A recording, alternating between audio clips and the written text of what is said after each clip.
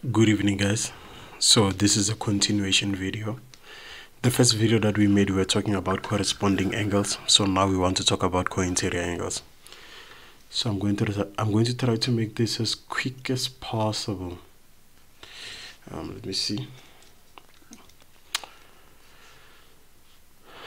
So now, last time when we spoke about corresponding angles, we used this shape.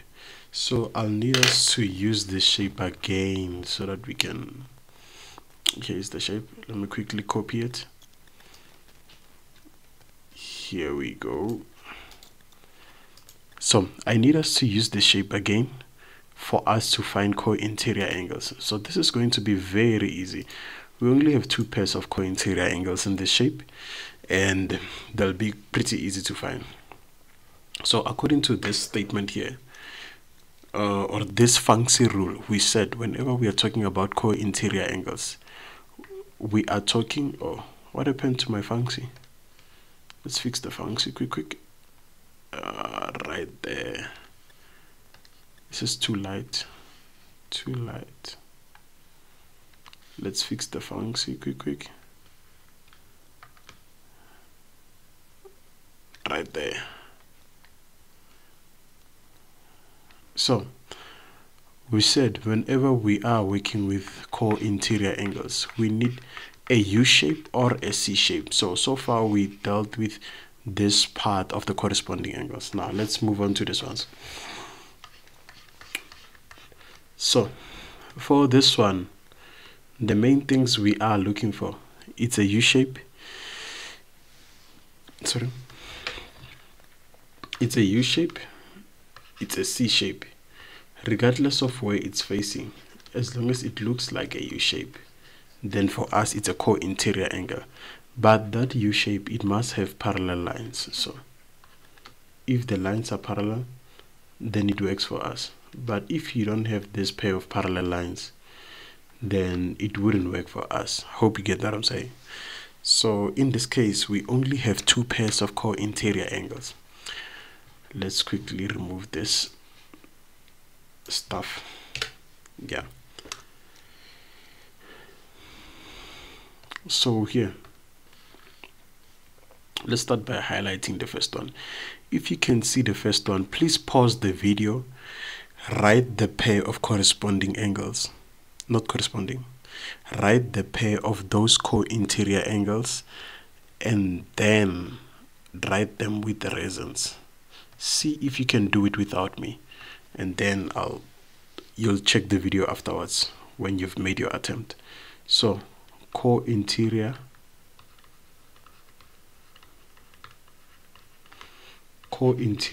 angles, let's underline there. You see that even on the video we are underlining. There are many people who just fail to underline all the time, but let's not talk about that here. Let me not expose you in this video. Let's keep on talking about co-interior angles. So we are saying now co-interior angles, they need parallel lines,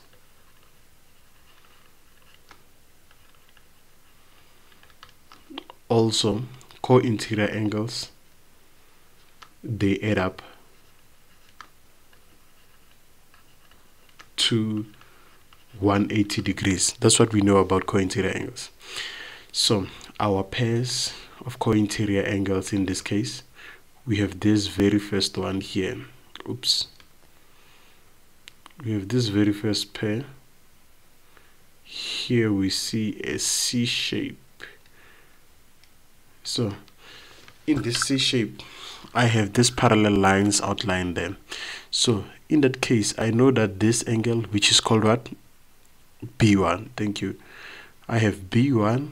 I know that if I add B1 with this angle, which is called E2, I must get 180 degrees. So let's remove those highlightings. Let's write them down now. We are saying, if ever I was to take B1 angle B1, it must have a cap on top to show that it's an angle. Plus, not equals to, it's a plus because we are talking about co-interior angles. B1 plus angle E2, it must give us 180 degrees. And then you provide a reason. Remember, geometry of straight lines, you always give an answer with a reason. So our reason here, it's we write co-interior this way, co-interior angles. After that, you help me with parallel lines. Remember the F formation, it formed around here, right there and there. So we know that we are supposed to use this whole line as a parallel line, right? So let's do that.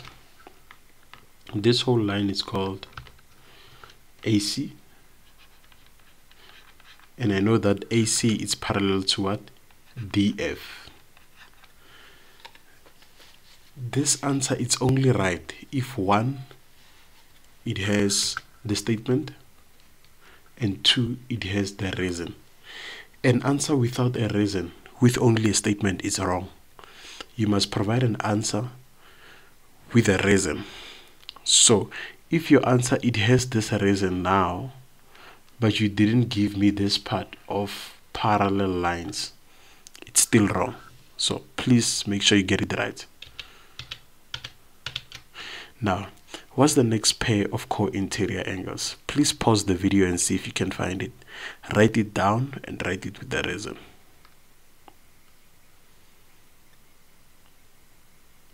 So I'm sure you found that pair already. So obviously we have this C formation. Oops, sorry. We have this C formation right there. This C formation is facing the other way.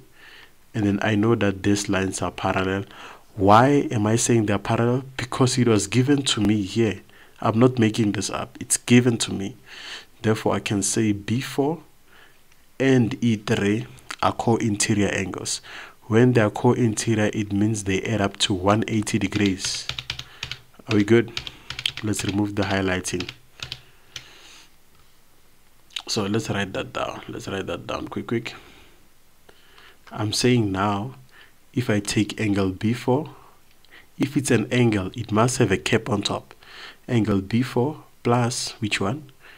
Angle E3, I must get 180 degrees. Reason, remember there's no answer without a reason. I'm going to say these are co-interior angles, and then I label my parallel lines. So the first one, it moved along, the first one moved along this line. It moved along this line, so we call this line what? AB. I'm going to say AB is parallel to the next line of the F formation moved here. That line is called what? Remember, you call the whole line, which is DF. Just like that. So that is all for co-interior angles, guys. Check the next video whereby we will be talking about alternating angles. Enjoy the rest of your evening and please keep on practicing. If you feel like this is too easy for you, don't worry. We have more things coming for you that are more challenging. The ones that will challenge your intellect. These ones are the introductory level to help you develop, to get the basic understanding. Thank you and goodbye.